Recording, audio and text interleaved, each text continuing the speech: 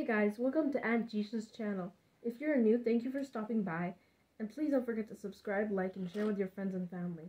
Today, I will be sharing with you what a green card is. Many people think a green card is actually green, but a green card is not green. A green card is an identification given to foreigners to work and live in the United States permanently. So a green card holder is a permanent resident that has been granted authorization to live and work in the United States on a permanent basis. Benefits of a green card.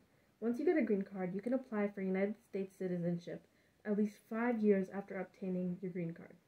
You, however, must have physically lived in the U.S. for at least 30 months. You can visit some countries without a visa, in Canada, Mexico, Costa Rica, Aruba, and Singapore. Limitations. You cannot vote in the U.S. elections. You must have you have lower priority when sponsoring for family members for green cards as compared to a citizen. You cannot run for political office in the United States. You cannot get a U.S. passport with a green card. So guys, this is what I have for you today regarding a green card. Please don't forget to subscribe.